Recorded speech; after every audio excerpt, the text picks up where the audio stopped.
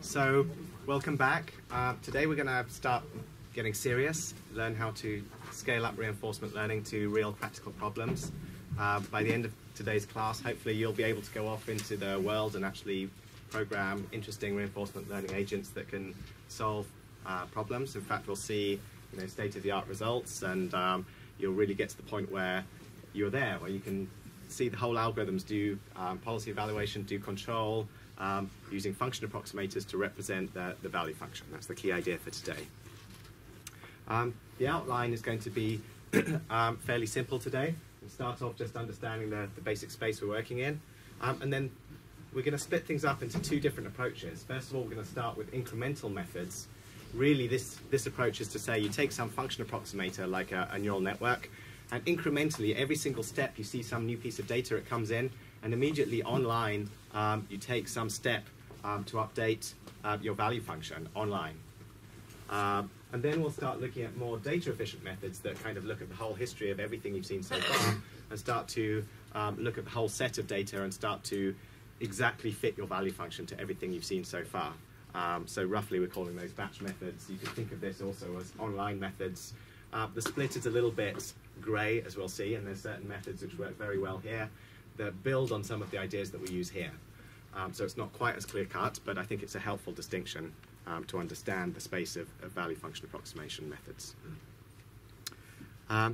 So why are we interested in value function approximation? What's wrong with the story so far? Well, we'd like to use reinforcement learning to solve large, real-world, interesting problems. So how large do problems get? Let's just get a sense of scale, first of all. So if we think about some of the problems that people have solved, I've worked a lot in games, and in games you often see numbers like this, where the game of backgammon is considered a very small game for working in games. That's got just 10 to the 20 states. If you work in something like Go, there's 10 to the 170 states. But if you work with robots in continuous state space, there's an uncountably infinite number of states in this domain. So something's got to give. You can't just build a table anymore. The approach we've seen so far of just building a table and having a separate value for each state in your state space is just not practical. It's not going to work. It's not going to scale up to these interesting problems. So we need some method that scales up, and regardless of the size of the state space, we want to be able to get methods that work. We'd like methods that work with infinitely large state spaces, and you just happen to build a function approximator that estimates the value of just the parts of the space which you visit and know about, and which generalizes across parts of those space so that you don't separately represent the value of being here from the value of 1 millimeter over to the right. Intuitively, the value of those states should be pretty similar, and we want our value functions to understand that generalization without having to separately store a distinct value for each of these states. So that's the goal of today's lecture, is to understand how to achieve that generalization and to build up efficient methods for both representing and learning value functions in reinforcement learning. In the next class, we'll look at other approaches to using function approximation for policy space algorithms rather than value-based. We'll look at policy-based algorithms. But today, we're really going to focus on value functions. How can we scale up? Value functions have been the central idea we've seen so far. And so in particular, we want to know how to do the core ideas that we've seen so far, both prediction, how to evaluate a policy, and also how to do control. These are the main subjects of the last two lectures, and we want to scale them both up. We want to be able to achieve good results with both of these ideas, both of these paradigms. So here's the basic idea in a nutshell. So far, we've really looked at this value function. We've had some value function v of s, and this v has represented some kind of lookup table. So for every state, or for every state action pair, there's been a single value stored. So for v, there's been like a single value per state, and we built this big table that said, for every distinct s, there's going to be a value v of s, and we were then able to build algorithms that manipulated those v of s's to figure out the problem and pick the right actions and solve the MDP. When we wanted to do control, if you remember, with control, we need to be able to pick our actions without using a model. We want to do model-free control. So we needed to use an action value function, Q, that lets us consider for each state and for each action separately, what's the value of taking that action A in that state S. And this Q, this action value function was sufficient to do control, because if we have this thing, we can immediately pick our actions by maximizing over our A's in each state, S. But again, so far we were just restricting ourselves to this giant table that has for every state and also for every action now. So think of this as like a two-dimensional table for all states in your state space and all actions in your action space. We had a separate entry in the table. Okay. And so let's be specific about the problem now. There are just too many states and or actions to store in memory. That's the first problem. But also, even if you can store it in memory, if you've got such a vast state space, like let's say you fill up your whole memory, you've got, a few gigabytes of memory, maybe you can build just a really, really large table and represent your MDP. But even if you do that, it's going to be too slow to learn about them all. In practice, we don't want to see trajectories that estimate the value of each of those states and actions separately. It's just going to be too slow. You need too much data. And so what's the solution? The solution is value function approximation. And we can basically represent the idea very simply in this following way. So what we're going to do is we're going to consider the true value function, v pi of s, as just some function mapping from s to the true value of v of pi. And what we're going to do is try and build some function that estimates this thing everywhere. So if you feed it in any s, it will give you some estimate of this v pi of s. And the way we do that, we're going to consider parametric function approximators that have some parameter vector w. So w is just some vector of weights. Think of this as the parameters of your neural network, or if you have a linear combination of features, it's going to be the weights of those features. And we're going to estimate our value function by building some function approximator that fits this thing across the whole state space. So we're going to try and fit this using some compact representation that's going to have a smaller number of weights, typically, than the number of states in the state space. So using a small number of parameters, we can now fit this thing everywhere, and we don't have to have a single entry for each state in the state space. And alternatively, we can do the same idea for the action value function, where we can try and fit the true action value function, q pi, which tells you how good is it to take action A from state S. And we're going to just consider that as this big function. For any S and any A, we should be able to query this function. And we want to fit that function for all S's and all A's. We want to just fit this thing so that now if we feed in our S and our A, which is going to have some vector of weights, again, this could be the weights in your neural network, and we're going to try and fit some function approximator that estimates this thing everywhere across the whole state space and the whole action space. I'm just going to think of that as a big function and try and fit that function. And what this is going to enable us to do is not just reduce the memory, so we can reduce the memory if there's a smaller number of weights than we had states. It's not just going to reduce the memory, it's also going to allow us to generalize. And the reason it allows us to generalize is because we can fit our function to states that we've seen, and we can generalize to states that we haven't seen by querying our function approximator at points that we've never actually seen so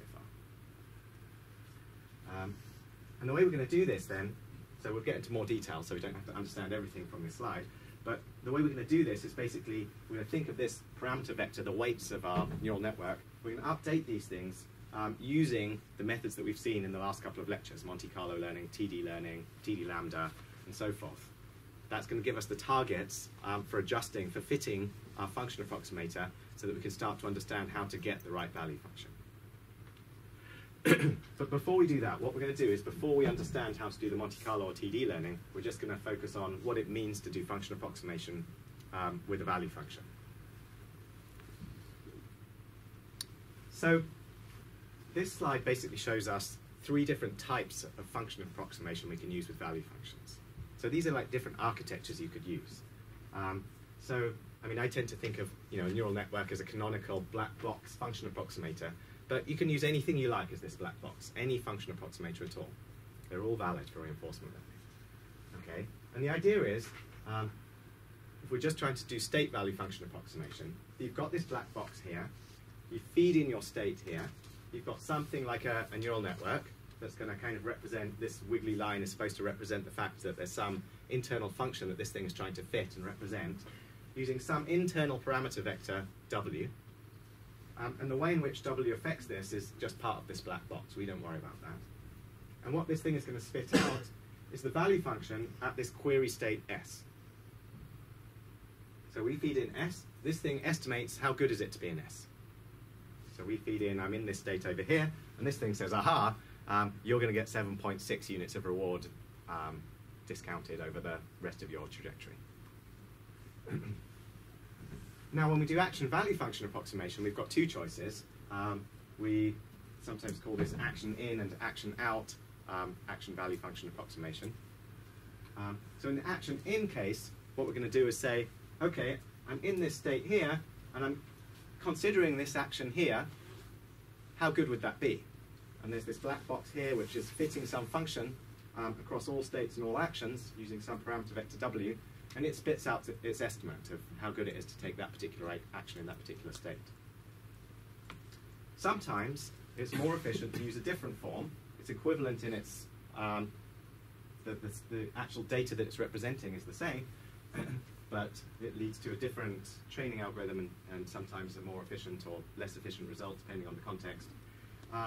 And now we're just going to say, hey, a state comes in, and we want our function approximator to tell us the value of all actions that I might take. So just the advantage of this is in a single forward pass, this thing can spit out the values of all the different actions. So we use this in Atari, for example. In one forward pass, we can say how good is it to move the joystick left, to move the joystick right, up, down, press the fire button. And just in one forward pass of your neural network, you get all of the information required to be able to make a decision. You don't have to feed it back in with different actions again and again and again. So these are all mechanisms for value function approximation. And the basic idea you should be trying to get your head around is that there's some representation of how good it is to be in a particular state, and we're trying to generalize across the whole state space using this sort of tunable parameter vector. We're going to try and fit something to the true value function. So we want the shape of this internal kind of curve, this surface we're building, to be as close as possible to the true value function, so that now for any state that we query, we get the right answer. I'm going to train these things up to give us the right answer. And the way we do that is how the reinforcement learning comes in. Is that clear so far? Good. So let's open up the black box a little bit now and ask the question, well, what should it be? What type of function approximator? So hopefully, during your experience of the machine learning masters or whatever else you're doing, you've come across a whole variety of different function approximators for supervised learning or perhaps unsupervised learning.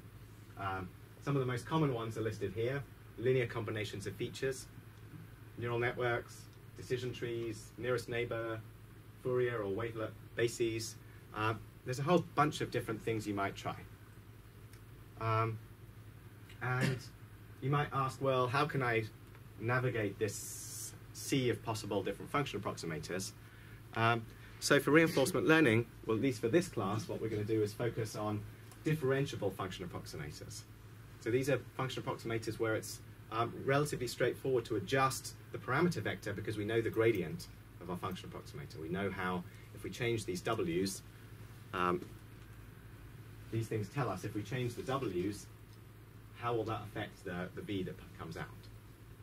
So we know that gradient. If we know that gradient, there's a set of tools that we can bring to bear which allow us to do a certain class of algorithms that can be quite efficient, incremental, have nice properties.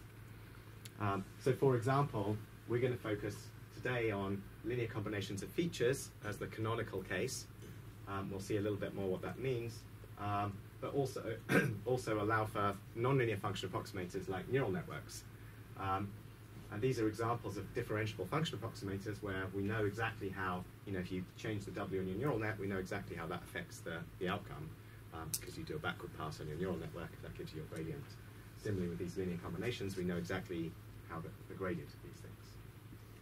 So that's the representation. We want a representation that's differentiable, but what about training these things?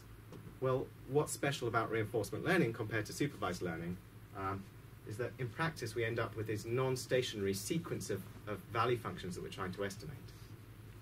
If we're trying to estimate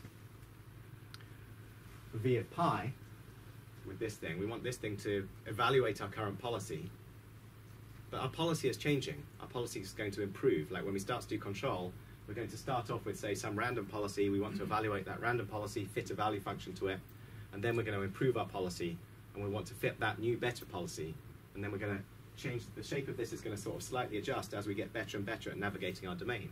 Sometimes it dramatically changes. You figure out how to get into a new room that you've never seen before. The shape of your value function suddenly changes because you discovered a big treasure in that room or a pit of snakes or whatever it is. So we need to allow for non-stationarity in our in our function approximator, in the way we train them. And we need to allow for non-IID data. This is not supervised learning. The data that, as it arrives in trajectories that we're following, and where I am now is very highly correlated with where I am at the next step. And so IID training methods are typically not effective, or at least we need to be smart about how we make use of them. So that's the challenge. We're going to try and make use of these tools, put them together in a way that lets us do RL at scale. And the methods are relatively straightforward. Okay, so we're going to start by looking at incremental ways to do this using stochastic gradient descent to achieve incremental value function approximation. And then we're going to move on to batch methods such as least squares methods. Okay, so let's start off with gradient descent. So first of all, show of hands. So who is familiar with stochastic gradient descent? Good. Okay, I think that was almost everyone. I'll go through it briefly. I think it's good just to make the notation clear, make sure even if you're familiar that we're going to make heavy use of this over the next few slides. So we're going to consider some function. This is just gradient descent in general before we move to our value function approximation. So let's just consider some differentiable function j with parameter vector w. And we're going to use this definition of gradient, this sort of grad w notation. And what we're going to find the gradient vector to be is the gradient of partial derivatives with respect to each of our parameters in turn. So this vector basically tells us the direction of steepest descent, or steepest ascent. And we're going to follow this downhill. So this thing tells us, if I'm on some surface, which way is it to go down? And I want to follow that down my surface in the steepest possible way.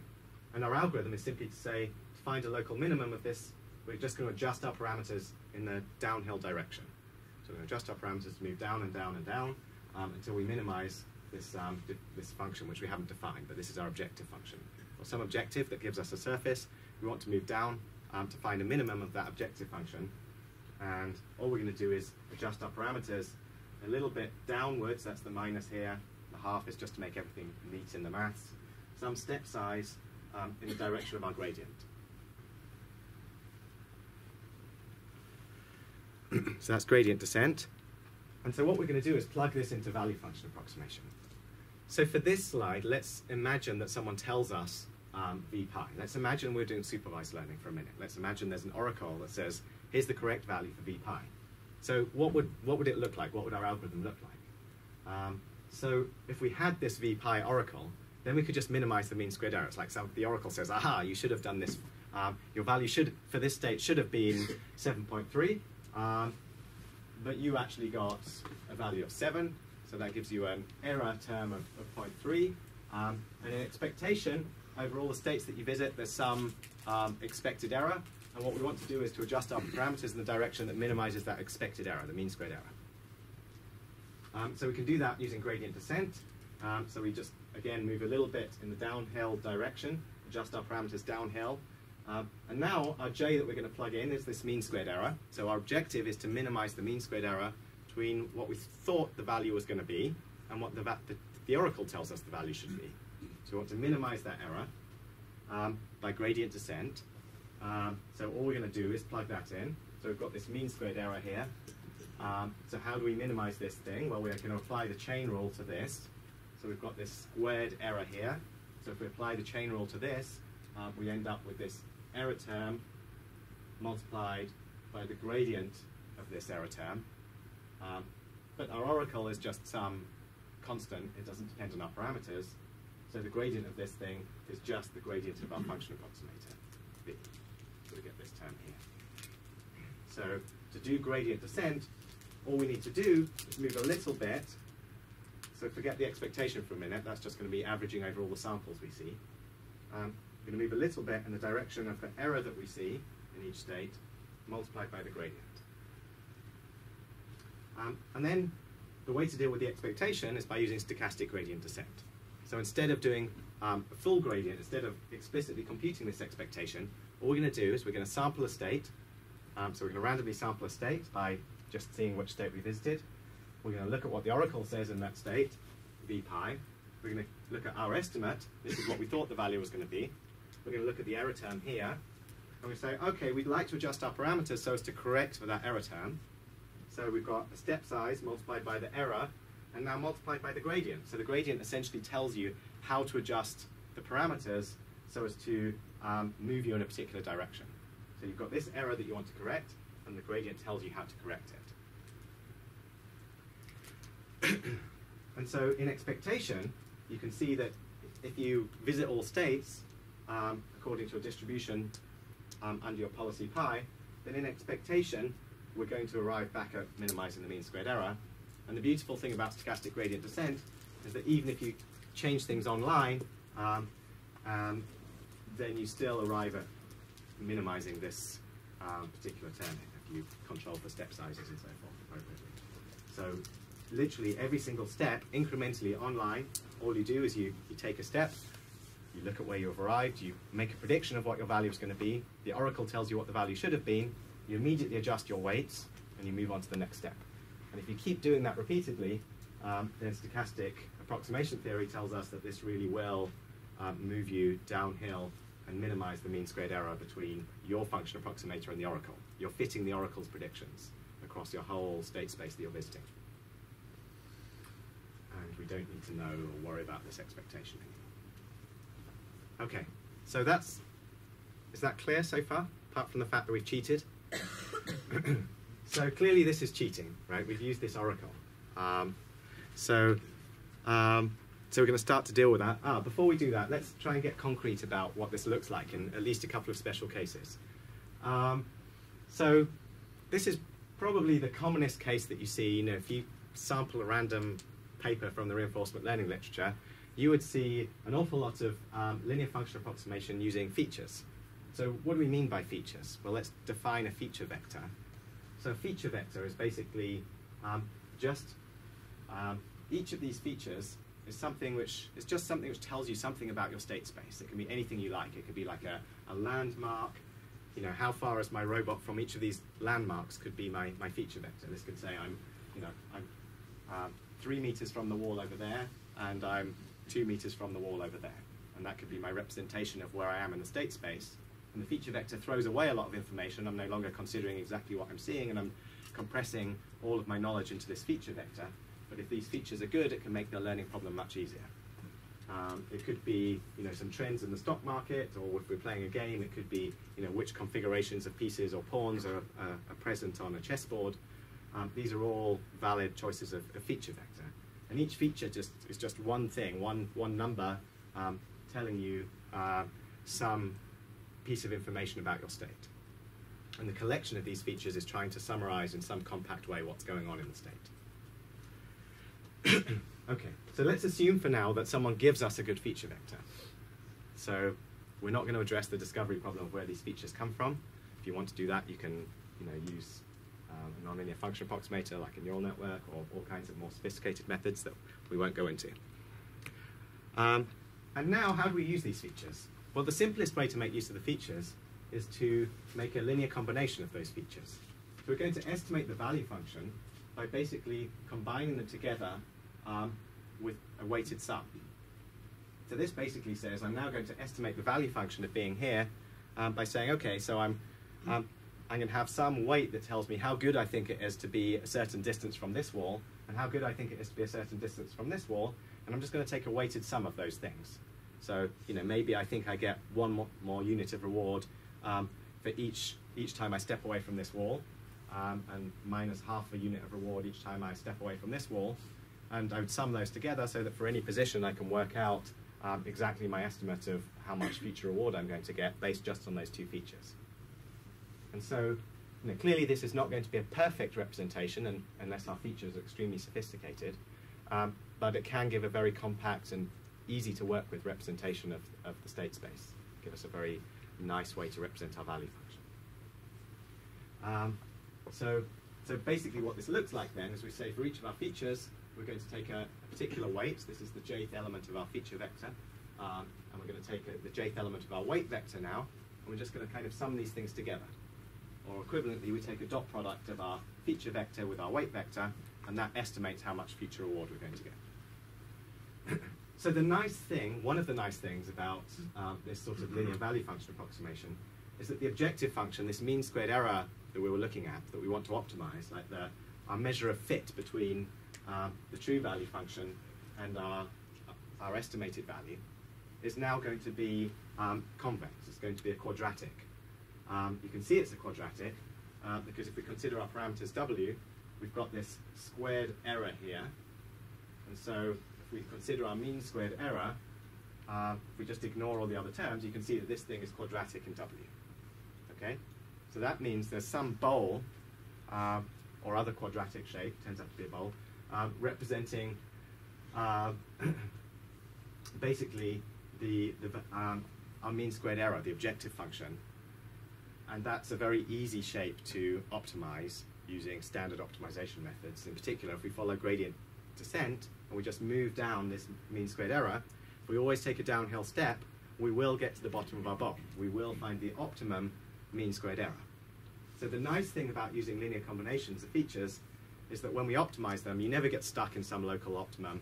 You always get the best correct answer if you follow your gradient descent for long enough. And the update rule is particularly simple. So we find the global optimum using this very simple update rule. And the reason it's so simple is because the gradient of this thing here is just the feature vector. The gradient of this with respect to our weights is just the features. We're just everything is linear in our weights, so we just need to multiply by our features. And so the update rule becomes very simple, which is to say the change to w, the change to our weights of our linear combination. Again, if we're given an oracle here, we're going to look at what the oracle said the value of this state would be. So I'm over here, I look at my features, I see how much I estimate. I'm going to come up with some estimate and say, okay, I think I'm going to get 6 units of reward. I'm going to see my error with what the oracle said. And now I'm going to move a little bit, step size, in the direction of how to correct this error. And what we're going to do is we're going to basically look at each of the features and say, whichever one of these features is on or highest is going to take the most credit for that error which I see. So we basically move things in the direction whether to adjust things by basically changing the weights which have the most active features. So if a feature is off, like imagine you're playing chess and you've got a feature to say, have I got a queen?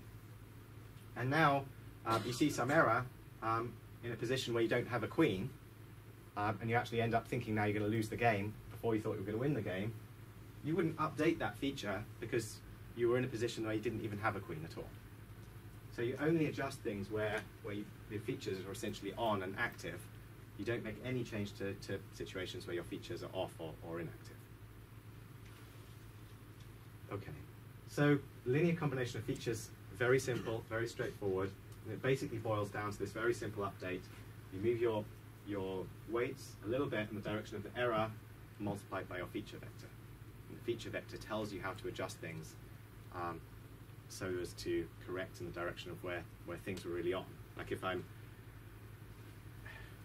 really far away from this wall, and I'm estimating that the further away I am from this wall, the more reward I'm going to get, then that wall, that feature from that wall is going to be, giant. That's going to be the thing which should dominate this term here.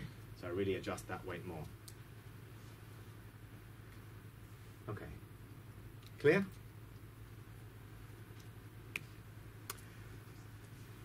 I want to connect what we've just talked about with the previous classes. So I really don't want you to have the feeling that, oh, now we're talking about value function approximation, and in the last class we were talking about table lookup, and these are two totally different classes of algorithm. They're the same. Right? Table lookup is a special case of linear function approximation, and we can see that by basically defining some special features. And we can basically build up this special feature vector that says, am I in state 1? If I'm in state 1, have a feature value of 1. If I'm not in state 1, have a feature value of 0. We can do the same thing for state 2, same thing all the way down to the final state. So now we're going to have this enormous feature vector with one feature for each state we're in, and all of them are going to be 0, except for the state which we're in right now. Which is going to say, aha, I'm actually in state S734, and that one would have a 1, and everything else would have a 0. If we use that representation, if we use this X table as our feature vector, then when we take our dot product between our feature vector and our weights, we see that we're just picking out one of those weights. So we've basically got a weight for every single entry of our table. We've got a weight for every single state in our state space. And depending on which state we're in, we're just picking out one entry from our table. So this thing just lets us select the right entry from our table. And now we're back to having a table lookup representation. This is our table. Okay, we've got one entry for each state. We pick out the entry of that state according to the feature, the state we're actually in at any given time step. Okay, takeaway from this slide. Table lookup representations are a special case of value function approximation. We don't need special machinery to deal with them. Everything we've seen so far is a special case of what we'll talk about today. It's just a particularly convenient mechanism to use or to think about. Okay, so we've cheated. We've really cheated. We've imagined the existence of this oracle. That's totally out of the spirit of RL. I mean, this just doesn't happen in practice. The whole point of reinforcement learning is there's no supervisor to tell us, hey, the right answer was 7.3. We need to figure that out directly from experience. So how do we do that? What's the method we use? Well, we're going to use the same fundamental methods that we've seen in the last two lectures. We're going to use Monte Carlo and temporal difference learning methods to give us a target to use for our function approximator instead of the oracle. So far we basically assumed that we were given this v pi of s. But we know that we've seen in the previous lectures that we can get some targets that estimate v pi of s directly from experience. How do we do that? Well, if we use Monte Carlo learning, then this target will just be the return. So we use the return as an unbiased estimator of v pi. And so the idea is that if we substitute in, now we're just going to do this by substitution. So think of this as like copy and paste exercise, in that we've developed an algorithm for supervised learning. And now what we're going to do is wherever we saw v pi before, we're going to copy and paste some other target instead that we arrive at through a reinforcement learning method. So the first thing which we're going to paste in is the return. So we're going to basically take the return here, and what this algorithm says is, the change to our feature vector, or to our weights, the change to our weights is we're going to move a little bit in the direction of the error between the actual return. So, I'm now going to say, I'm going to start here, I'm going to estimate using my function approximator. I'm going to come up with some estimate that says I'm going to get 10 units of reward. And then I'm going to see what happens, run my entire trajectory out, discover that I actually get 12 units of reward, generate an error of 2 units of reward, and update my weights a little bit in the direction of that error multiplied by the gradient of my function approximator that tells me how to move in the direction that changes that, to change my values. So that's how to plug in Monte Carlo. We basically take our supervised targets, our v pi's, and we replace them with a return. So now we're just updating things. We're fitting our value function towards the returns. The returns become the supervisor. So we're kind of doing supervised learning on the returns. Is that clear? If we use TD learning, we're going to use a different target as our estimate of v pi. We can use our bootstrap estimate. We can use the TD target. So now we're basically going to say, instead of waiting all the way until the end of the episode and getting some estimate of the return, I'm going to use the TD target. I'm going to start in some state. I'm going to estimate that I'm going to get 10 units of reward on this trajectory. Then I'm going to take a step, see that I get, say, 1 unit of reward, and then estimate that I'm going to get 8 more units of reward.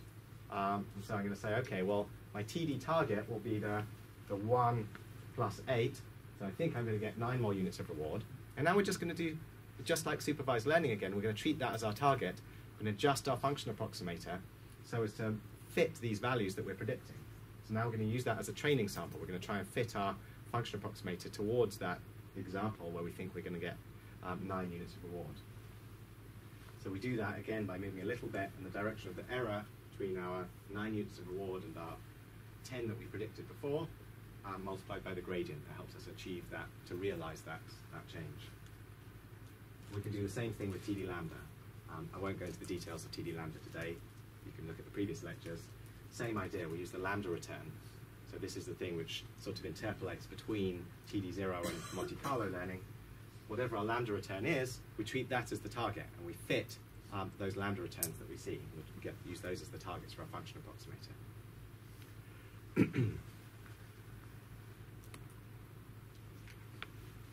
So what's this look like? So we can think of this as a process that looks a lot like supervised learning.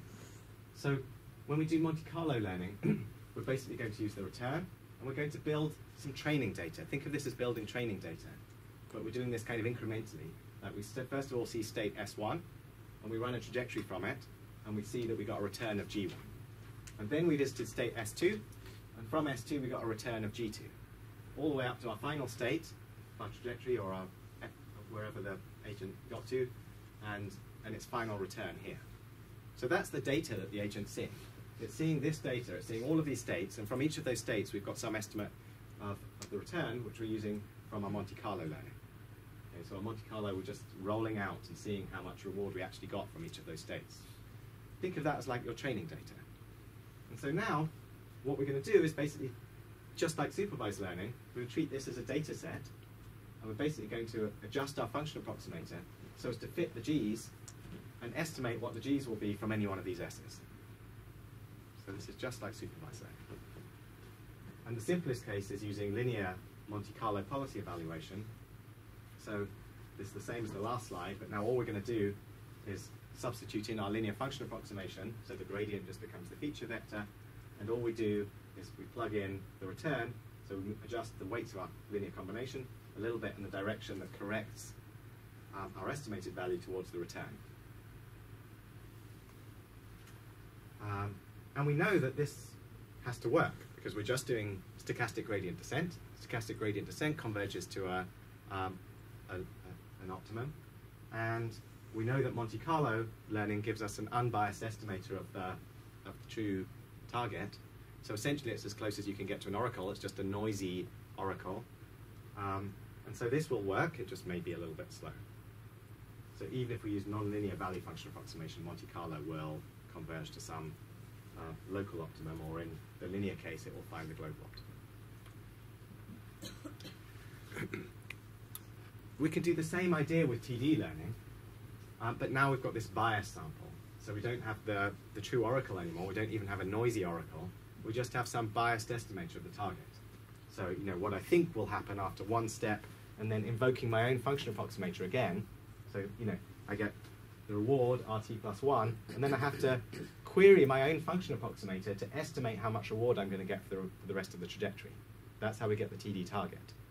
So this thing is biased because we're having to go through our own neural network or our own linear function approximation to figure out what these values will be. And so this gives us a biased sample of the true value. But we can still, once we've accepted that we've introduced a bit of bias, we can do the same idea. We can create this data set. What's the data set look like now? Well, it's like for each state, we have a TD target. So it's like I was in this state, and I saw one step of reward, and then a value function estimating how much reward I was going to get from that point onwards. Then I was in another state, and I got one step of reward plus the value function after that. And I can build up a whole data set that basically uses these TD targets as like training data. We start to fit our value function towards these TD targets. So let's do the simplest case again. Let's consider linear function approximation. So now what we're going to do is plug in our TD target. So we're going to basically say we're going to adjust our weights a little bit in the direction of the error between what I thought the value was going to be and my one-step estimate of the value, the TD target, like after one step, how much do I think I'm going to get? Treat that as the target. We're going to see that there's some error. Like if you're playing a game, this could be the thing that says, before I played the move, I thought I was winning, and then I played my move. It's like, oh no, I actually just saw that I blundered, and I'm going to, lose my queen. And so that generates an error between what you thought was going to happen and what actually happened. We use that error signal to correct where you started. Now you think, oh, I was actually losing all along. I just hadn't realized it until I took that step. And now this gradient tells you how to adjust your function approximator to make it more like you thought you were losing in the first place. And so we can compactly write that in the following way. We update our parameter vector, step size multiplied by TD error multiplied by feature vector, or the gradient in the more general case. Feature vector in the linear case, gradient in the nonlinear case. Good question. I've been quite suspicious that you're all so quiet. It's like you're normally like asking questions every 5 seconds. Good. So you're saying that you generate this data set and then you're doing like supervised learning on the data you've generated. So you do this after every step, or is it after the end of the Yeah, great question. So I'm just actually trying to give a flavor of how this relates to supervised learning, so you can think of what it means to train this function approximator. In practice, we're doing everything incrementally. This is the first half of today's class. Incremental, online updates. So every single step, we're going to take a step, we're going to see, we're going to generate our TD target. So like I'm in this state, I thought I was going to get some value, I take my step, I get some new estimate of the value, I generate a TD error, I update my weights immediately, and then I move on to the next step. So the data set idea we'll come back to later when we do batch methods, but it's just to see that there's a relationship between this and supervised learning, that we're doing something where we're associating for each state, we're associating each state to some target. And we're just playing with what that target is. We're playing with whether that target's an oracle, whether it's the Monte Carlo target, whether it's the TD target, or whether it's like a TD lambda, a lambda return.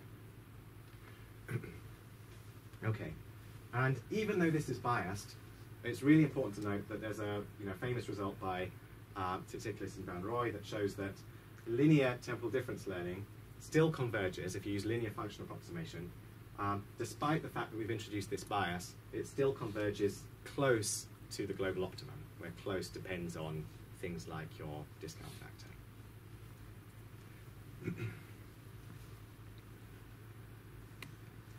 And then finally, I won't dwell on this, we can do the same idea with TD lambda. And now the data set, if you like, the data that we're generating, again, we're still doing this online, but the association that we're making is each state we're associating with some lambda return now. So the lambda return is this mixture of all your n-step returns.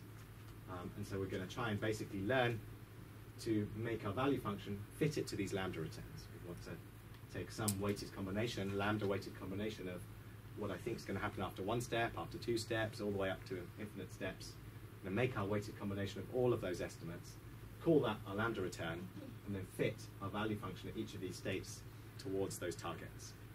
And we're going to do this incrementally, step by step, but conceptually there is this data set that we're kind of moving through. And so we can do that either using the forward view. So the forward view has this flavor where we move a little bit in the direction of the lambda return, the error between the lambda return and what we thought the value was going to be, multiplied by the gradient in the nonlinear case, or the feature vector in the linear case. And there's an equivalence, again, just as we saw in previous classes, there's an equivalence to this backward view, where you can use eligibility traces and you can make something which is now truly, we want to achieve online updates, where you take a step, you update. And you can do that using eligibility traces. So briefly, what do the eligibility traces look like? I think someone asked in a previous class, what's the size of these eligibility traces? And when you use function approximation, the eligibility traces are eligibilities now like on the features or on the weights of your parameter vector. They're the size of your parameters of your function approximator. They're not the size of the state space. So the eligibility basically says, look, each time you take a step, we're going to decay our eligibility a little bit, but then increase it in the direction of all the features that you've seen. So this is kind of remembering all the features that you've seen so far according to their magnitude. So the eligibility trace is kind of accumulating credit for the things that happen most and the things that happen recently, and then it decays over time again. So kind of each step we add on, hey, this feature was on, I had a queen at this step, and I had 7 pawns, so those are the things which contribute at this step. Maybe at the next step I only have 7 pawns, those would be the features that contribute there. And you kind of take the sum of all the things which are on and active, or the large features, and they kind of get, the more something occurs in your eligibility, the higher your eligibility is pushed, and that feature will then get updated the most when you actually see an error. And then the TD error is generated in the usual way, and we update our weights now a little bit in the direction of the TD error multiplied by this eligibility vector. So we update our weights proportional to the TD error and how much each of those weights is to blame for the error that we've seen. And without going into the details, again, there's an equivalence where if you do this at the end of the episode, if you were to just gather up all your changes until the end of the episode, you would find that you make the same updates forward and backward. These things are equivalent.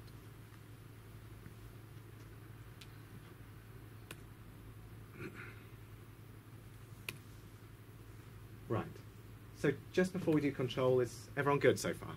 This is like the main point of this class is these last few slides. And if you're lost, you should ask now because it's just going to get, we're going to build on it and do more things. Yeah.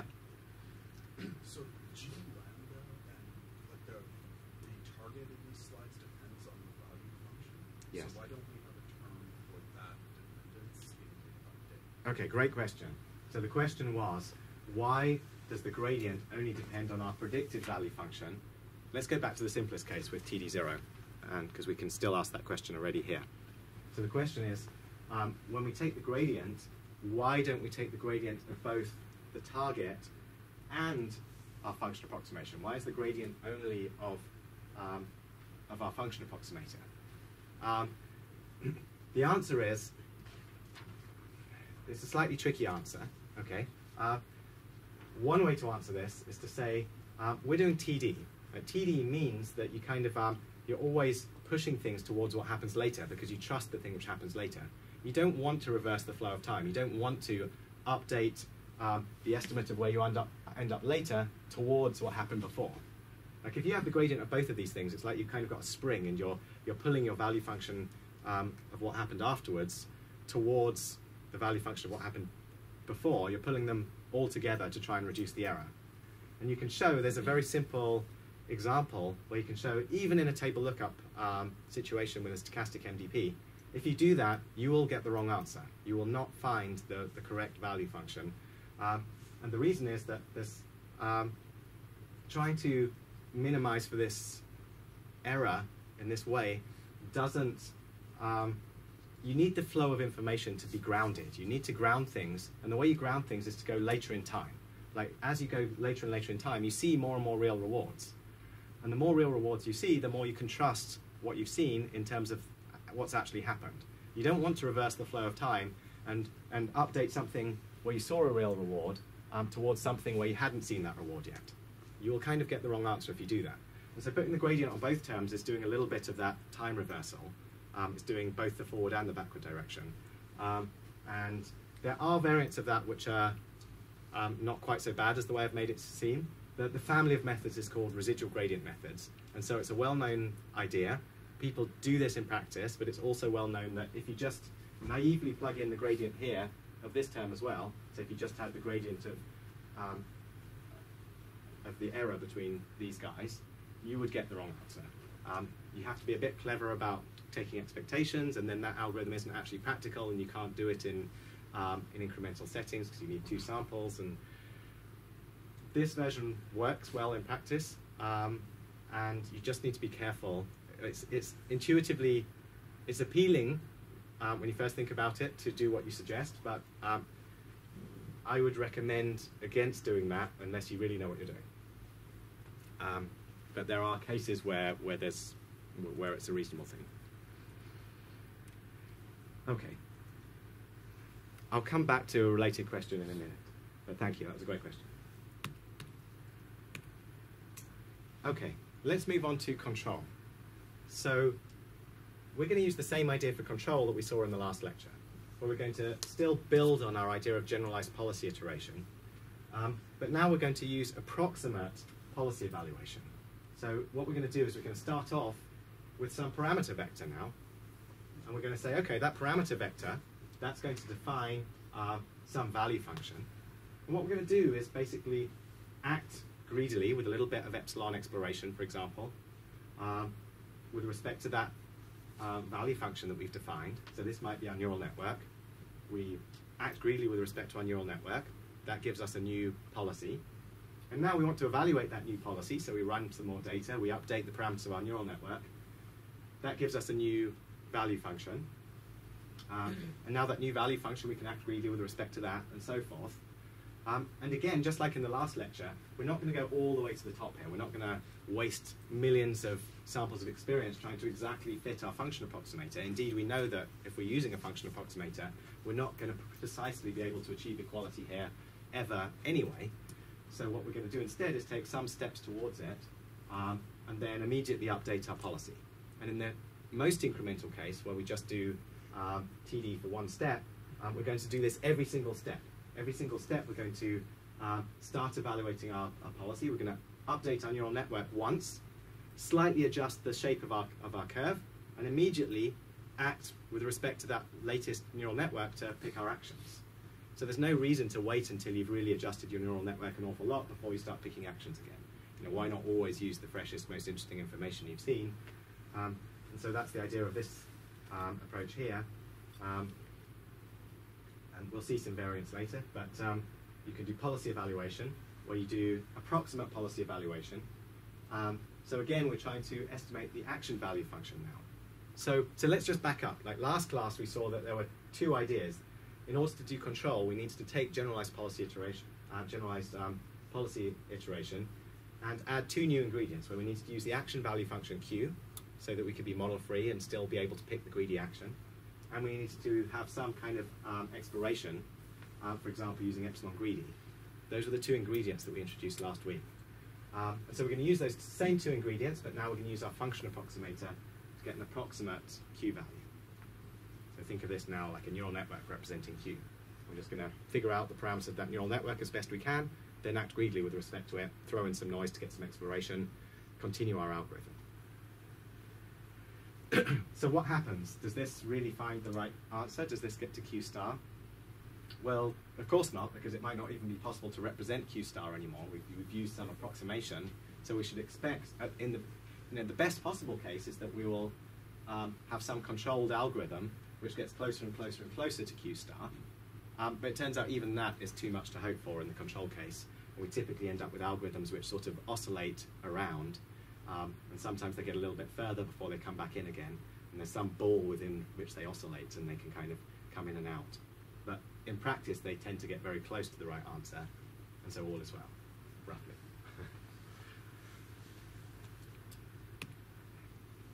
So, the first ingredient is we need to do all the same things using Q instead of V. Okay, we need to think of how do we do this with an action value function. So let's just back up. We'll do the same steps again using Q, just to make sure it's all embedded nicely. So we're going to approximate the action value function. So now for any state and any action, we're going to build a function that predicts, with these parameters W, that predicts how much reward we expect to get from that state and action onwards. And then we're going to minimize the mean squared error now between our Q values and the true Q values for our policy. And so we build up our mean squared error. This is the expectation under our policy. So that, with respect to the states that we'll see if we just follow our policy and take from the actions that we see, we're going to look at the squared error and expectation, and we do stochastic gradient descent again. So just the chain rule, we have our error multiplied by the gradient. And so now what we're doing is we're moving a little bit in the direction of the error between the Q value that I estimated before and the Q value that my oracle gives me, if we have an oracle, multiplied by the gradient. And now, what does our function approximator look like? Well, let's consider the simplest case again. Using linear function approximation, we can now build features of both the state and action. So this might be, we might have one feature saying, how far am I away from this wall if I'm moving forwards? That might be one feature. And I might have another feature that says, how far am I away from this wall if I'm moving backwards? These are like functions of both the state and action which I take. And there's just going to be some number telling us each of these cases. And maybe it's just 0 if I'm not doing the action which I was interested in. Or maybe we generalize across actions. And so that's going to give us features, a feature vector, that tells us about the whole state action space. And so we can build up a picture of what this whole combined state and action space looks like, or what's the value of all of these things. And the way we do that, the simplest way is by building a linear combination of features. We could also do something more sophisticated like a neural network. And and then just follow the gradient. So the gradient update now collapses to change the weights, the direction, the step size multiplied by the error, multiplied by just the features, whichever features are on. So this would basically, in the example I gave, if I actually go forwards, then we would only update the feature corresponding to my forward action, because the other one would have a 0 value. Okay, we can plug in the same idea. So this is just the same machinery again. I'm not going to dwell on it for too long, where we can basically do exactly the same things with Q. We can use Monte Carlo learning. So now, if there's no oracle, what do we do? Well, again, we can use the return as a noisy, unbiased estimate of the oracle. We can use the one-step TD target, or we can use the lambda return, or we can do the backward view TD lambda to use eligibility traces. So all of these are just as before, but now we're using Q rather than V. And the reason to use Q rather than V is so we can do control. Once we have Q, we can just pick the max over our actions. We don't need a model. We can figure out what the next action we should take is, and continue to do our policy improvement steps.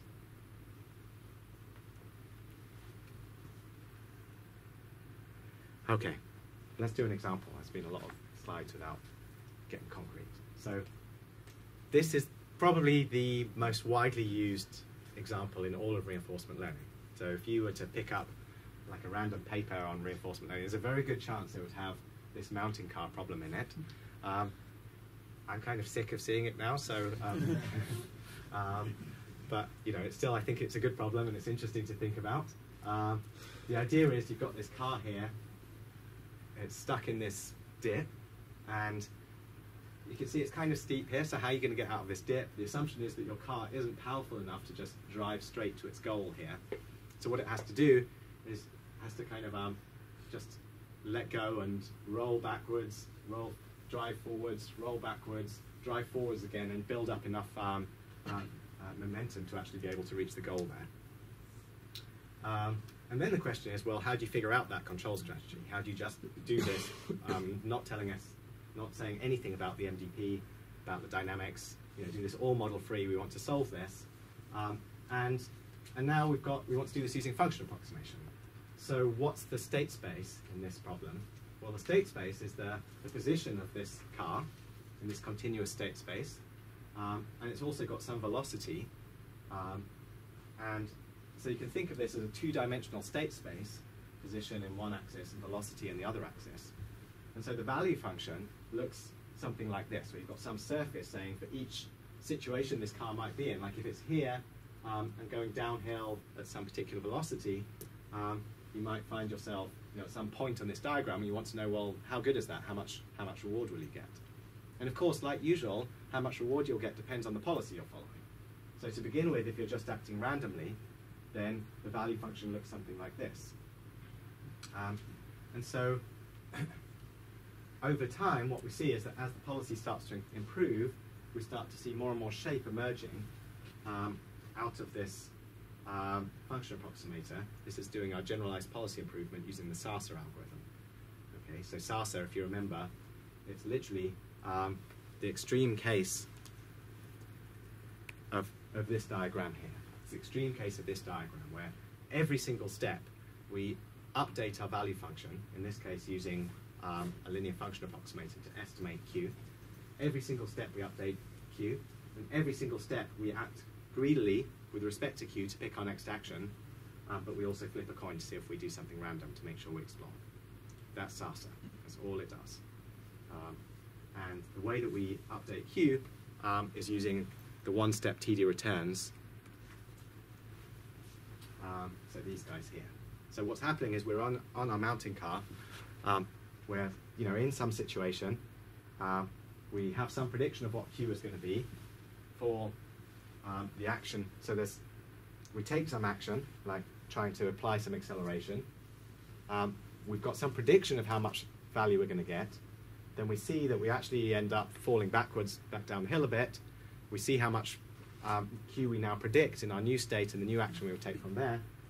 We adjust our function approximator towards that new Q value. So we think that where I was before and applying an acceleration, that the value should be adjusted, the value of this curve should be adjusted a little bit in the direction of those q values. And what that does is it's effectively pulling up or down this function approximator in the direction of what we now think the value should be.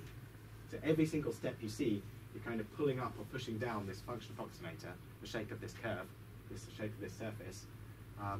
And you know, if you took a step and ended up in some situation where you think you're actually doing much better now, you suddenly reach the goal, you know, that will pull up the whole shape of this function approximator.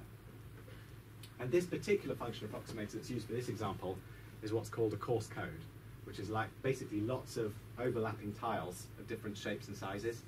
And they all overlap, and anything which is actually active, which is on, will be pushed up when a particular state is visited.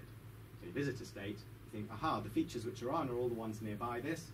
They all get pulled up, none of the other ones get affected, and you get generalization around the region of the tiles which are sort of active at that point in time. Okay, so that very simple function approximator is sufficient to express quite a complicated shape in the value function. And you see that there's these curves and complicated surface starts to emerge here, and you get these spiral patterns appearing until eventually you end up with something which looks like this. So this is actually using a different type of function approximator, a radial basis function approximator. You end up with this kind of spiral pattern in the position of velocity space. It's a really old figure, you can tell it's got handwriting on it. Wow. And you get this shape appearing, and this is an approximation of the optimal value function for mountain car. And so nothing is exact, like we're generalizing. We don't precisely know what happens for some point in between these things. This is a smooth function approximator that's interpolating within its tiles and estimating some of these values. But you can see that it works very well at getting this space, and this also scales up to much more complicated problems as well. Okay, does that give a bit more of a flavor of what's going on? Good, question. So in this example, you have a continuous state space and a continuous action space. In this example, good question, sorry. In this example, there is a continuous state space, which is the position of velocity. The action space, you can do it in different ways, but in this particular example, the action space is either is discrete, so you basically get discrete choices of acceleration. So you either can not accelerate or accelerate, and the amount the accelerate is given. And for some class of interesting problems like this, often there's a class of problems called bang-bang control problems, where actually it's not interesting to consider the space between maximum acceleration and minimum acceleration, because you would always choose to maximize to one of those extremes. And so, yeah, but you can also do this problem with continuous control. But that's a different, that would require, so SARSA would still work. The only question there is how you compute the max. If you've got continuous action space, computing the max is tricky, because you've got to do an optimization just to even find the max. Yeah, question? In that example, couldn't we use a different representation of the state space and get a function with a much simpler shape?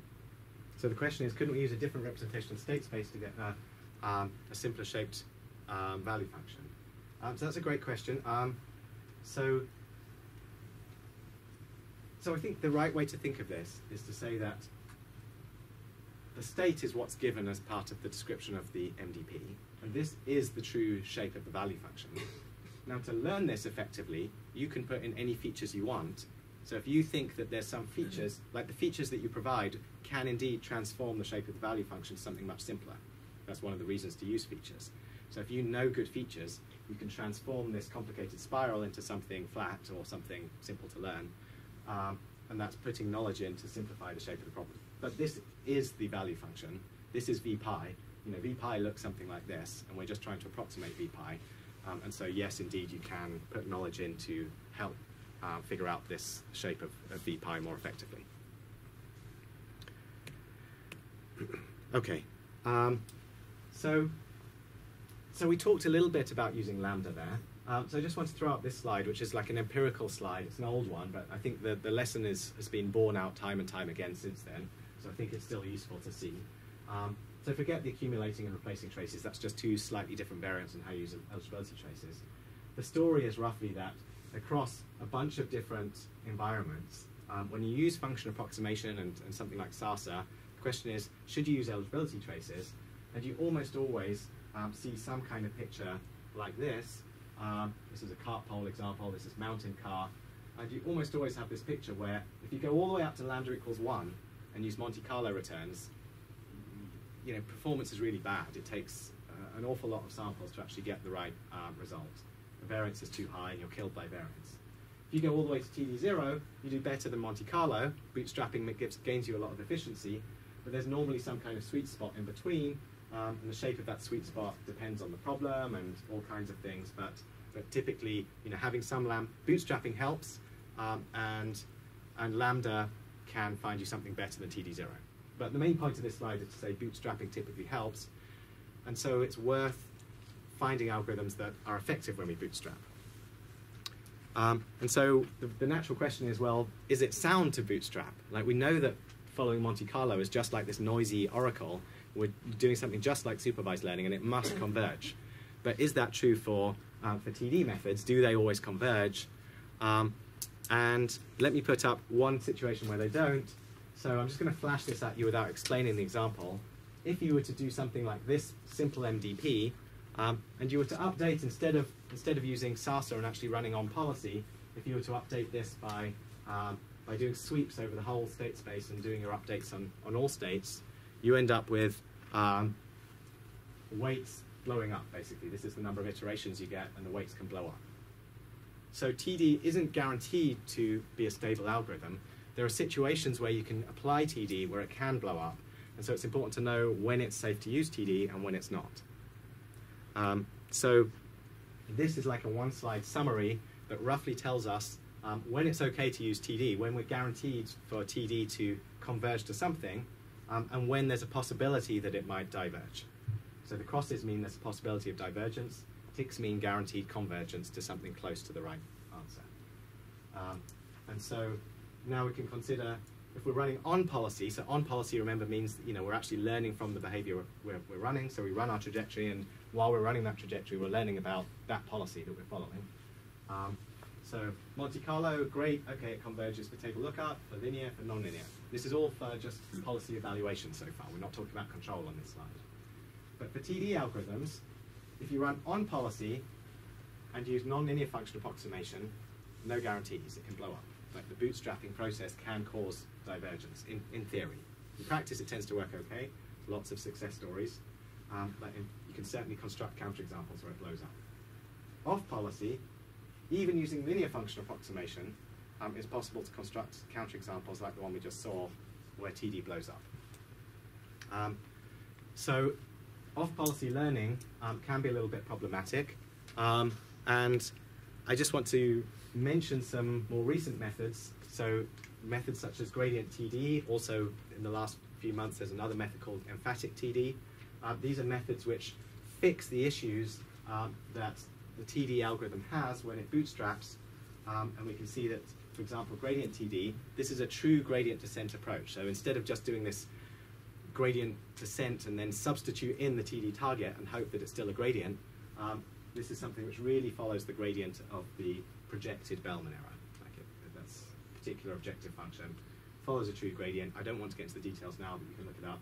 And so it is possible, just with a small correction term, that you basically end up with the same update with one more correction term, and it fixes the problems that we see with TD learning. So you can get convergence, but you have to just be a little more careful with TD. What about when we do control? Control is surprisingly problematic. Like, this whole framework of generalized policy iteration, it's very appealing. It gets very efficient algorithms. You've got these very aggressive steps where you take the greedy policy improvement step and you really try and make your policy as good as it can be at every time step.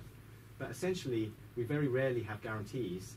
In fact, almost always we get chattering, which basically means that each time you improve your policy, you might actually make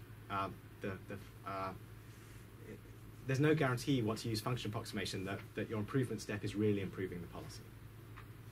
You might take an epsilon greedy step, But we don't have this guarantee anymore that that's actually making progress at every step, and you can kind of make progress, and then take a step away, and make progress, take a step away, and end up chattering around the optimal policy or the optimal value instead of ever converging to it.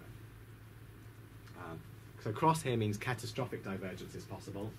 This means that you chatter, like you're always getting closer but occasionally stepping away, but you never just kind of shoot off to infinity. Right. Okay.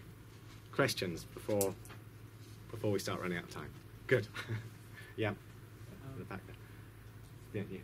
I just want to know, when you say convergence, is the weights that you mean that they're going to be fixed at a certain So what does convergence mean? Convergence means that the parameters of your function approximator converge to some fixed point, and a secondary issue is that fixed point, the right fixed point that we want. And so what this really means is that we converge to a parameter vector that's close to the best parameter vector in the space for our function approximator. Okay. Yeah? You said you can get catastrophic divergence in theory. Are there any of those x's where you would often get catastrophic divergence in practice as a common observation? So yes, we'll talk about that in just a minute. So one of the so using neural networks, if you just naively throw in, say, Q-learning or SASA or something like this and hope that it will work, it very often blows up with a neural network, and that's because if you use some nonlinear function approximator with like these steep sides, you can really dramatically alter your policy, and your gradient can be very large. You can be kind of shoot off to some new situation. You can end up with these quite complex cycles where you think you're making progress, but now you change your policy and the value function changes in some way that changes the shape of this thing, and you can end up spiraling outwards. It's possible, and yes, it happens. With linear function approximation, I would say, in practice, even if you're running off policy, where we technically have a cross there, mostly it's okay. You sort of have to work a bit harder to break the algorithm. And I would say in practice, you don't necessarily observe divergence. And I'm going to talk about how to address the neural network issues in the next part. Okay, good. So I think we'll have time for talking about some of the batch methods, but I'll leave some to as a reading exercise afterwards. Okay, so let's begin with the motivation. So far we've talked about these gradient descent methods. They're very simple. The updates are really simple. You just move a little bit in the downhill direction, look at your error, move a little bit that way. But they're not sample efficient. We see our experience once, we take an update, we adjust our function approximator in the direction of that experience, and then we throw that experience away and we move on to the next one. That's not data efficient. We haven't made the maximum use of that data to find the best possible fit to our value function and hence the best possible policy. So the idea of batch methods is to try and find, in some sense, the best fitting value function to all of the data that we've seen in our batch. And the batch, in this case, is the agent's experience. That's its training data. It's its life. Like life is one big training set for an agent. And we're trying to basically now fit everything the agent's seen, find the best value function that kind of explains all of the rewards that it's experienced so far. So what does it mean to find the best fit? Well, one definition would be something like a least squares fit. So now, if we want to fit our function approximator to the true value function for our policy, we can, again, define some data set. This is just what we did before. We can say we've got some training set, which is our state and our targets. Like, let's say there's an oracle again. So let's say in state S1, the oracle tells us the value should have been this thing. So this thing is just whatever our target is. We're going to call it V1 pi. That's the oracle consulted for state S1. We consult the oracle for state S2. It gives us another value. That gives us our training set for all of the data that we've experienced.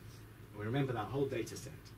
And now the question is, what's the best fitting value function for this whole data set? Well, we could do something like least squares, which would find the parameter vector that minimizes the sum squared error between the value function and the oracle across our whole data set. So if we consider this whole data set, and look at the squared error between what we thought would happen here in the oracle, and the squared error between what we thought would happen here in the oracle, and we want to just minimize the sum of all those squared errors across the whole data set. So that's what the least squares solution does. So it's the sum over all time steps between the oracle value and what we thought would happen, all of those squared errors summed, and we can write that as an expectation over our empirical data set. So this ED means like an empirical distribution expectation over this sum, basically, over everything we've seen so far. So we're trying to minimize some kind of mean squared error, the sum squared error, over all the data we've seen so far. So that's the least squares solution. And it turns out there's a really easy way to find the least squares solution, and it uses all the methods we've seen so far. And it's just called experience replay.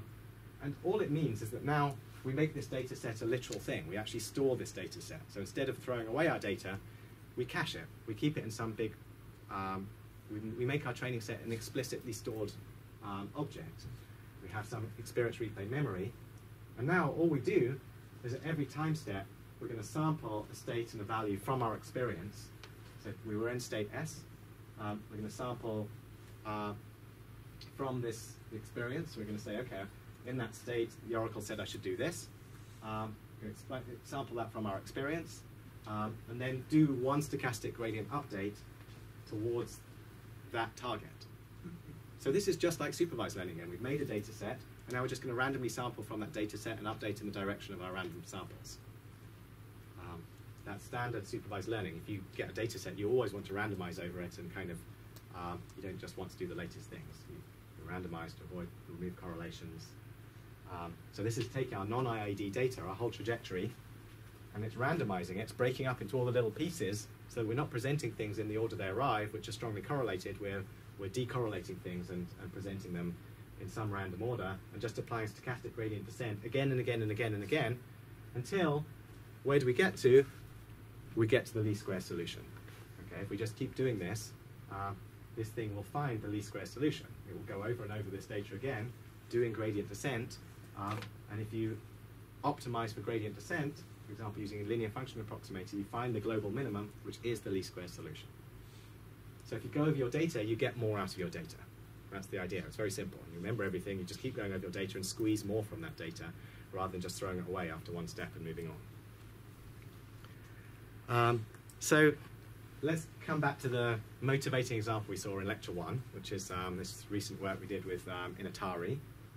So in the Atari work, we're now in a position basically to understand exactly what we did, actually. I mean, the method's fairly simple, and we can see that now we've basically got all the pieces in place. Okay, and it just uses exactly what we've seen so far. So we're going to use basically experience replay and basically Q learning. So it's off policy, which is a nuance from what we've seen so far. But the idea is really simple, that we just remember all of the transitions that we've seen so far. So remember all of our states, actions, rewards, next states that we see. We remember them in some big replay memory. Every step we take an action according to an epsilon greedy policy with respect to our function approximator. We've got a big function approximator representing Q. We'll see the structure of that neural network in a minute. It's just a big neural network that estimates all the Q values. We use that to pick our actions by acting greedily with respect to our Q values. And then every step, what we do is we sample some mini batches from our data set. So mini batches, not everything, but just a few, like say 16 of these, I think actually 64 we do at a time. We take 64 random samples from our replay memory. So remember, say, a million transitions, sample 64 at random, and follow the gradient with respect to those 64 things. And we optimize the mean squared error between what our Q network is predicting, our action value function, and our targets. And the targets are just something we plug in instead of the oracle. And the oracle, the thing which we plug in is like a Q learning target. So it's just like the SARSA targets, but with a max there. Okay, so we're just looking at the error between what we thought would happen according to our Q learning, according to our Q network. So this is our functional approximator.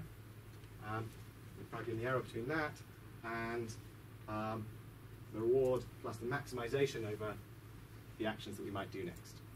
So this is just like in Q learning.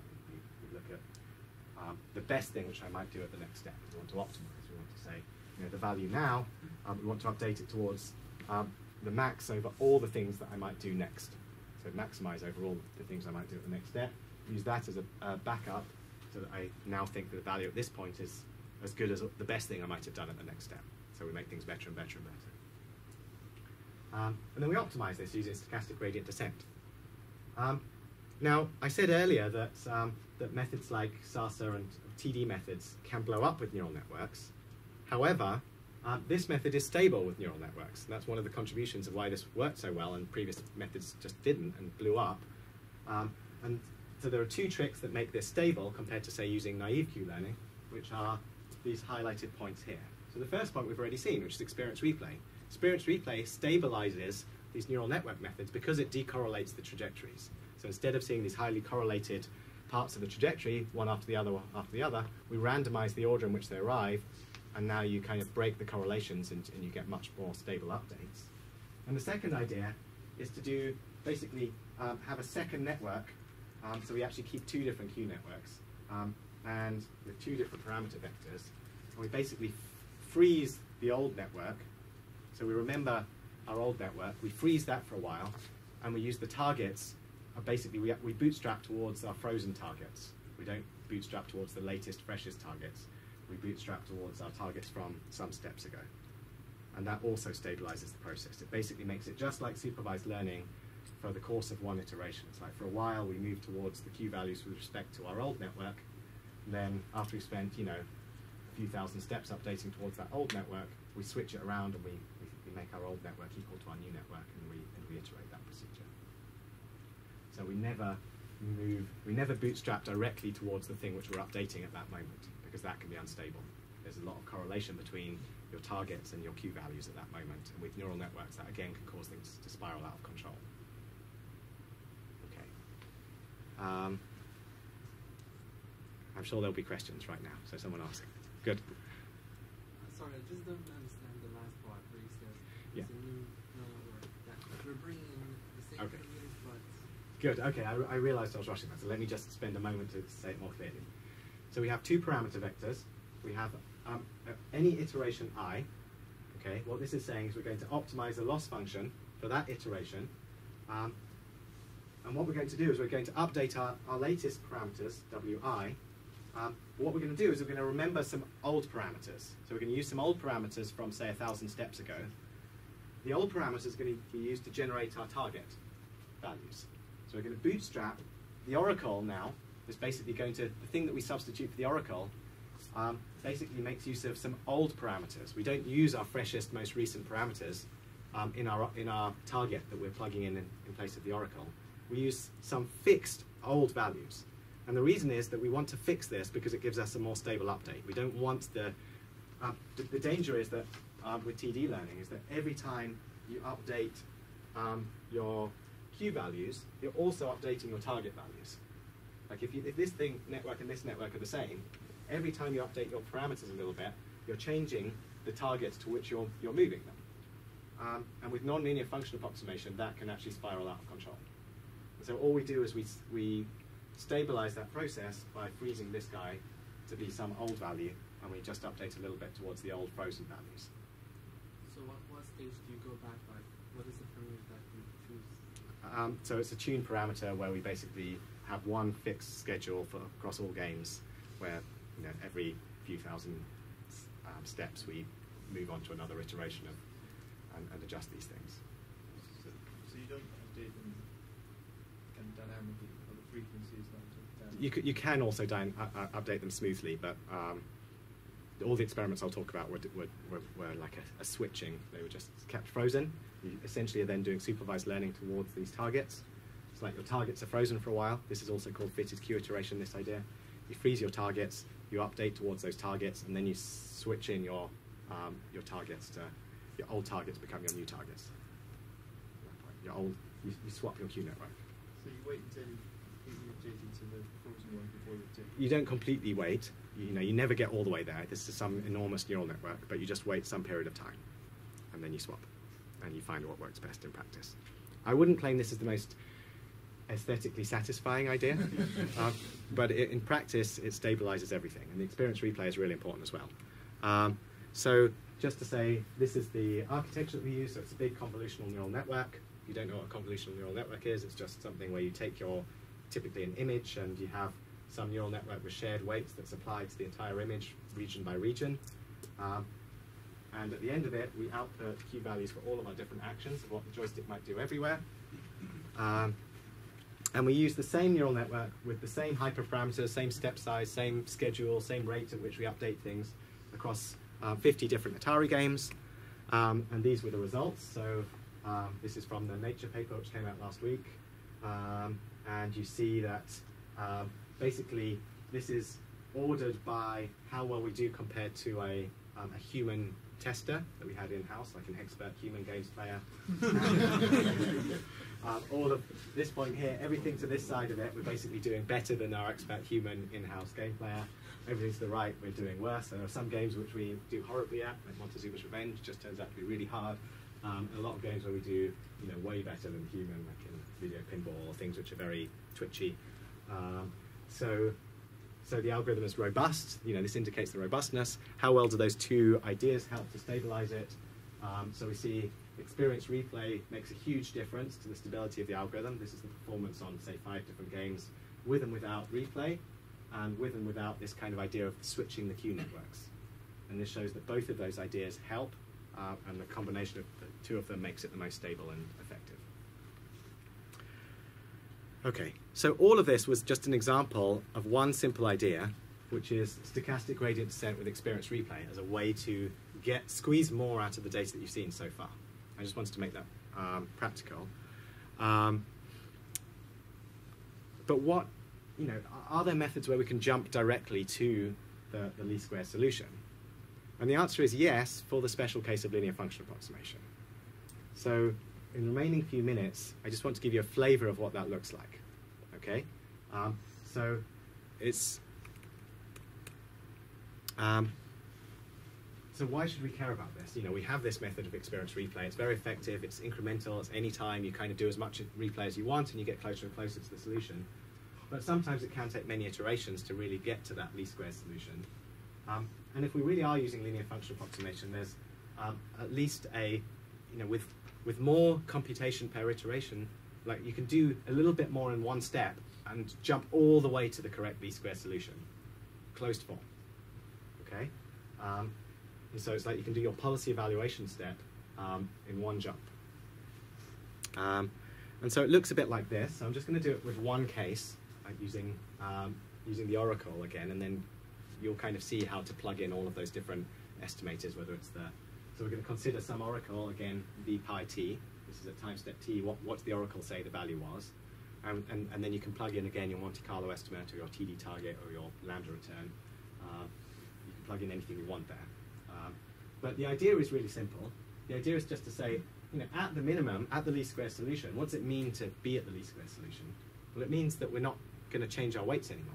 Like that we wouldn't choose to update our weights in any direction anymore because we've reached the minimum. Like if we were to keep going over our data again and again and again, we wouldn't make any more changes because we're happy we've reached the best solution we can get to. Okay? So another way to say that is that if we take the expectation over our data set, like this sum squared error, of our updates that we would make, we would want the sum squared error of all of our updates over a whole data set to be 0. We don't want there to be any pressure to change this thing. If this was not 0, if this was positive, we would still want to be moving. We'd still choose to change our weights. So that would mean we hadn't reached the least square solution yet. And then the rest of this is just expanding that. Okay, so this is unwrapping the sum squared update. So this is, sorry, I said the sum squared error. What I meant was the expected update. Expected update, and the update depends on the sum squared.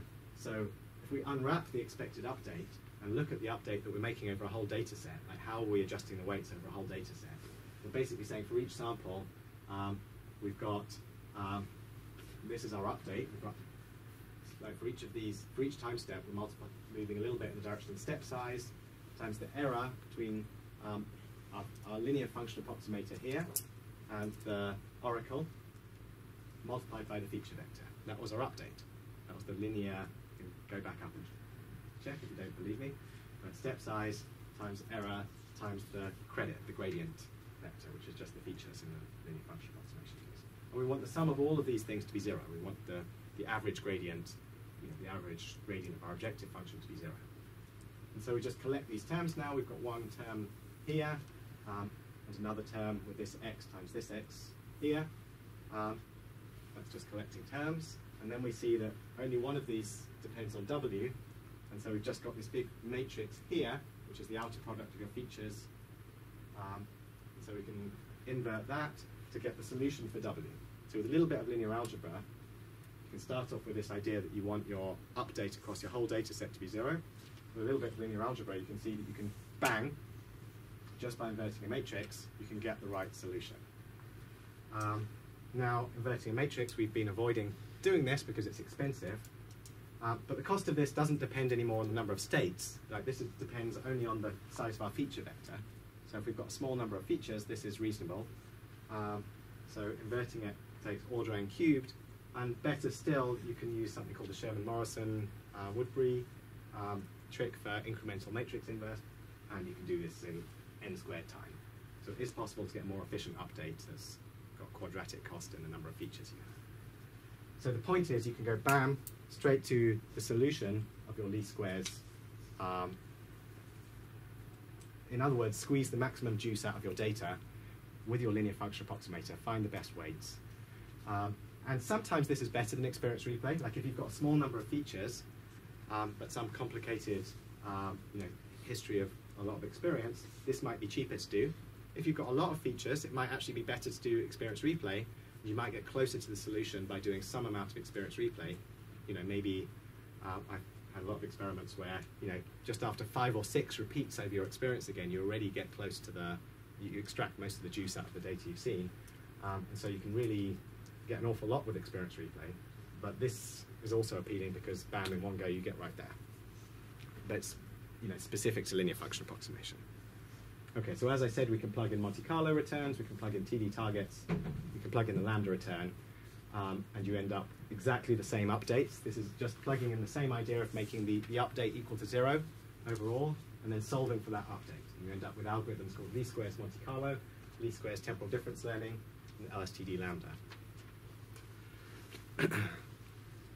And so, how do these fare in terms of convergence? Well, they actually have better convergence properties than the incremental ones. So, in particular, so they can't be applied with nonlinear function approximators, but they do converge both on and off policy to the right answer. So they have less issues compared to TD with this off policy case. They, bam, get you the right answer. Doesn't matter if you're learning off policy. And then finally, I just want to say that how do you actually use this in practice? Well, you apply an algorithm called LSPI, least squares policy iteration. And again, we're back to our familiar approach to doing control. Like if you really want to solve for control, so far we've just talked about how to do policy evaluation. We solve for the least squares fit to our current policy. But what if you want to use that to do control? Well, now we're just going to plug this same idea in again. We're going to replace our policy evaluation step by a least squares approach to learning the action value function. So we want to find a least squares fit to Q. If we replace our V with Q, and now we can basically come back to this approach here.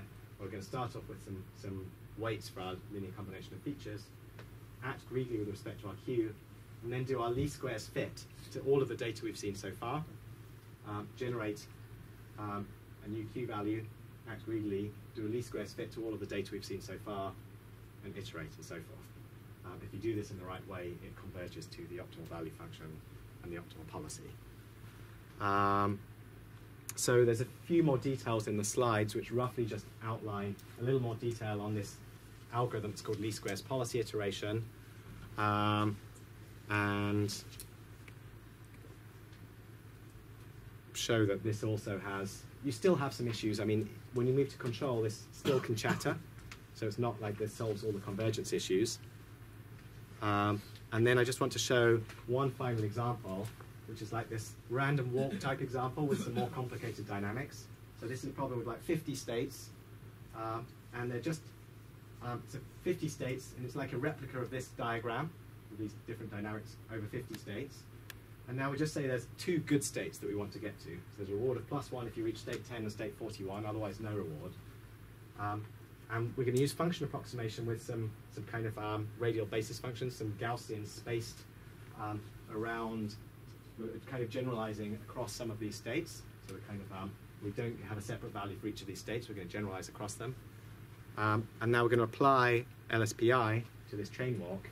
And you see in just a small number of iterations, so this is only 7 iterations, it's finding the optimal value function and hence the optimal policy.